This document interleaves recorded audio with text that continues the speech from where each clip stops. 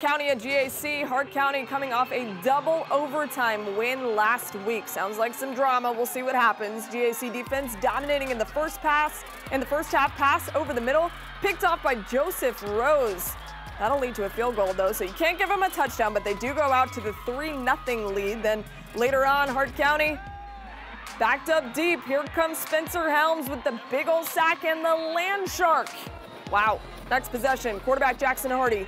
He'll go to Brooks Miller.